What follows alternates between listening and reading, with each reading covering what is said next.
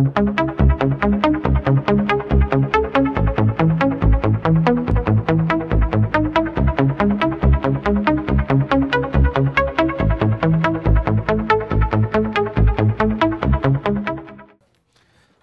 far, we have been talking about the selection of one item. Is that right?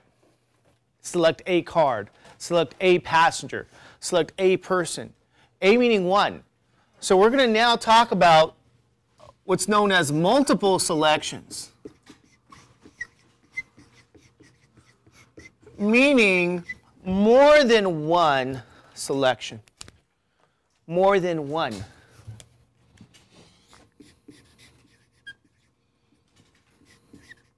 Now, more than one, okay, could be 2, 3, 4, whatever.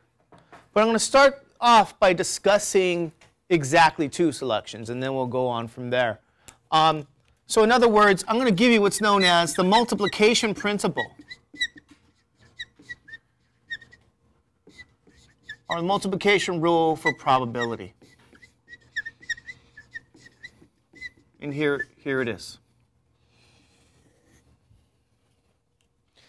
That is, the probability of A and B is equal to the probability of A times the probability of B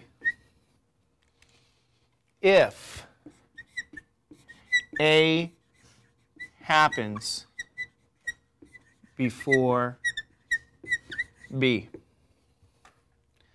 Okay, this here is selection of exactly 2 items. Okay? So A is happening first. B is happening what? Second. You guys with me on that? A happens first. B happens second.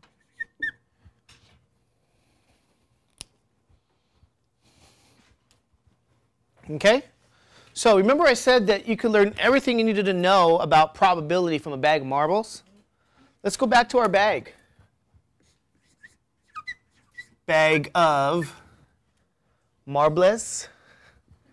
The marbles. Marbles.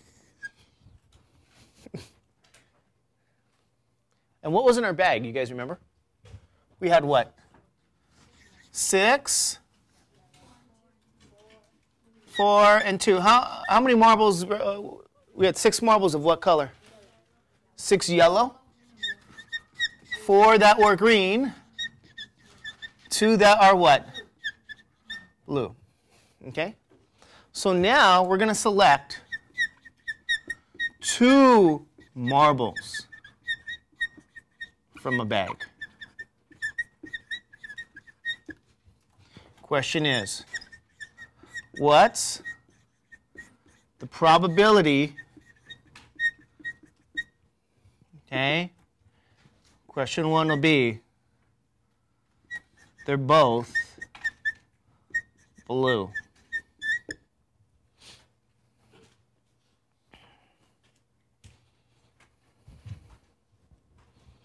Probability they're both blue. All right, let's start off with this one. What's the probability they're both blue?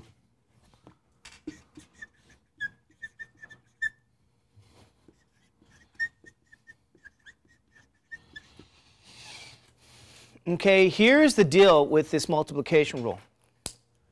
When you're selecting more than one item, take a look at what's inferred. If you're saying, you know, one thing is happening before the other, although it's written that you are selecting 2 items, what you're thinking of is this. You're going to select them one at a time. That's the key. I know it's written as, hey, you select 2 of these items, right? You're selecting 2. That's how it's written. Is that true? You guys okay with that? But the key here is you're going to select them one at a time. Okay, you guys okay with this?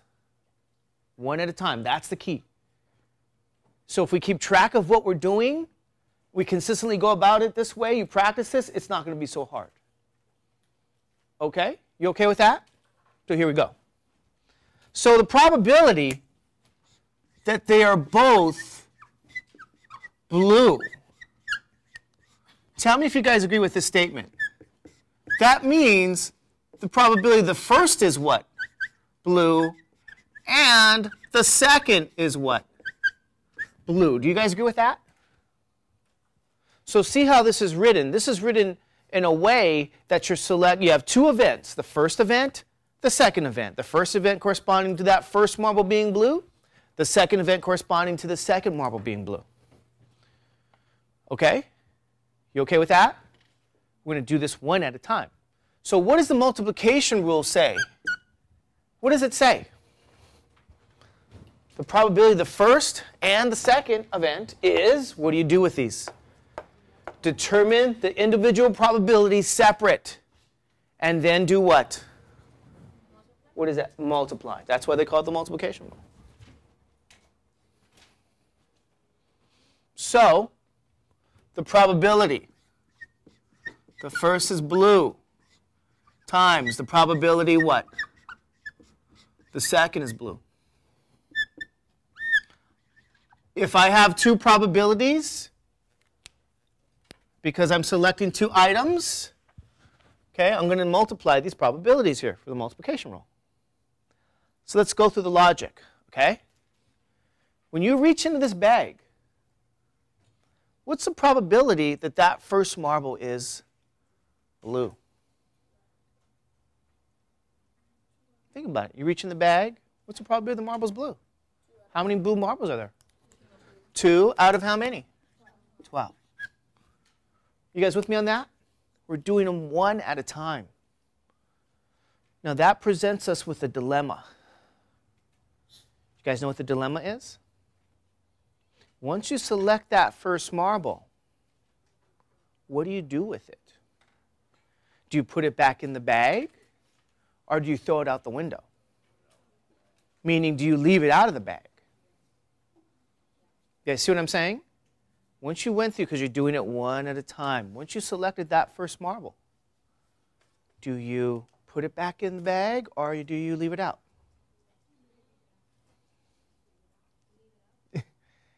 You know what the answer is? Well, the answer is this. It depends on whether or not the person says, you select 2 marbles with or without replacement. So they can say with replacement, or they can say without replacement. So let's do this first example without replacement. You guys know what that means to be without replacement? Throw the marble, the first marble you chose, throw it out the what? Out the window. Okay? Throw it out the window. In other words, you're keeping it out of the bag. Now notice this. When you go and you select that second marble that's blue, stop and think for a second. What's the probability now that that second marble is blue, given that the first that you chose was thrown out the window? Well, how many marbles are left? 11 are left in the bag. How many are blue? 1. See, you guys okay with that? Go back again. Reach in the bag. What's the probability that that first marble is blue? Well, there's 2 blue marbles out of a bag of 12 marbles. But then this without replacement language comes in when you perform the following selection. Once you selected, because you're doing it one at a time, once you selected that blue marble, it says without replacement, you keep that blue marble out of the bag.